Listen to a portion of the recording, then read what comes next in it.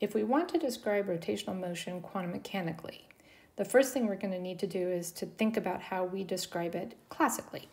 So if we have a particle that is rotating around, so it's moving in a circle, then its position vector can be determined by the origin out to any point on that circle where it's moving around. And the momentum vector is going to be tangential to that motion. Remember that the momentum is the derivative of the position with time, and so a derivative is a tangent, and so the momentum vector is tangential. If I want the angular momentum vector, I have to take the position vector crossed into the momentum vector, and that'll give me the angular momentum. And if I use the right-hand rule, when I do that cross product, I know that all of these vectors are perpendicular to each other. So they're all orthogonal to one another. So how do we do a cross product? A cross product is the determinant of a unit vector in x, a unit vector in y, and a unit vector in z. And then the r vector can be represented as x, y, and z. So some x, y, and z gives me coordinates, give me the r vector. And some p sub x, p sub y, and p sub z coordinates give me the momentum vector. And this cross product is equal to y p sub z minus z p sub y in the x direction minus x p sub z minus z p sub x in the y direction plus x p sub y minus y p sub x in the z direction. So I can write that my angular momentum in the x direction is equal to y p sub z minus z p sub y, and my angular momentum in the y direction is equal to z p sub x minus x p sub z, and my angular momentum in the z direction is equal to x p sub y minus y p sub x.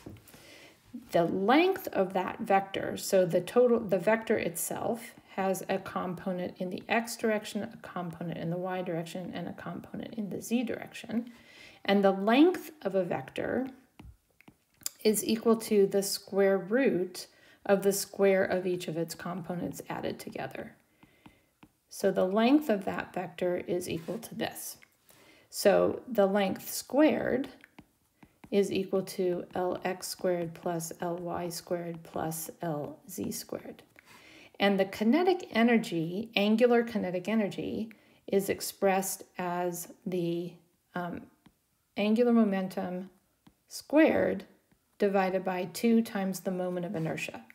So remember that the kinetic energy for linear motion was equal to momentum squared divided by 2m. So here we've made the substitution for angular momentum versus linear momentum and moment of inertia versus mass.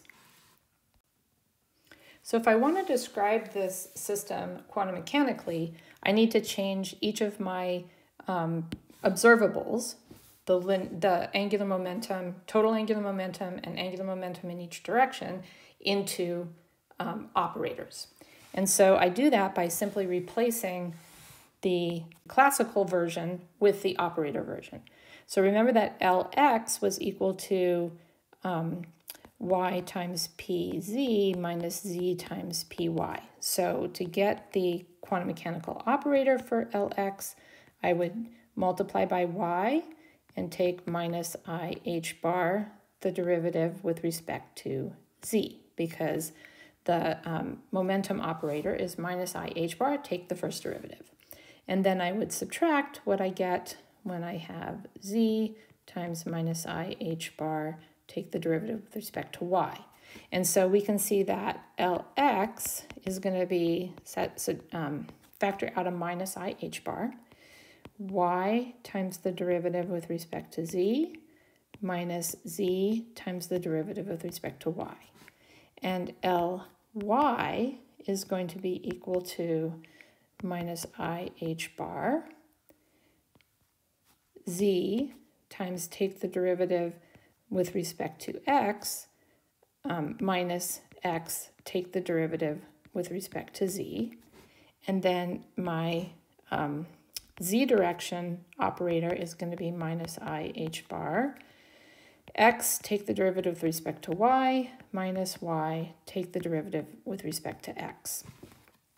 So if I want my total angular momentum, then my total angular momentum vector or operator is going to be equal to, let's do the total angular momentum squared, is going to be equal to my Lx operator squared plus my Ly operator squared plus my Lz operator squared. So that gets me total angular momentum and the angular momentum in each direction.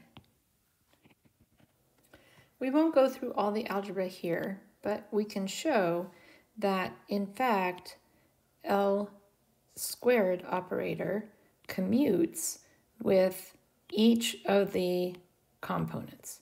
And so that commutator relationship is equal to 0, which means that I can know with complete precision each of the components at the same time that I know the total angular momentum. So my eigenvectors or my eigenfunctions, my wave functions, right, are going to be eigenfunctions of both L hat squared and one of the directions. But what I'll find out is that Li does not commute with Lj, so that does not equal 0. So in other words, Lx and Ly cannot be known simultaneously. Likewise, Ly and Lz cannot be known simultaneously, and Lx and Lz cannot be known simultaneously. So I have to pick one of these directions to know at the same time that I know the total angular momentum. I can't know all three of them at the same time that I know the total angular momentum, and I can't know any of the two directions together simultaneously. So typically what we do is we pick, and you'll see why, we pick Lz to be known simultaneously with L squared, and we look for eigenfunctions that are both eigenfunctions of Lz and L squared, so that we will know the total angular momentum, the total kinetic energy, and the component on the z direction, but we won't know anything about the component of that angular momentum on x or y. Remember that we can think about the angular momentum as a vector. And so the consequences of not knowing anything about the x and y direction component, whereas we do know about the z component, is that when we think about this angular momentum vector, so we have z, x, y, and we have this xy plane here.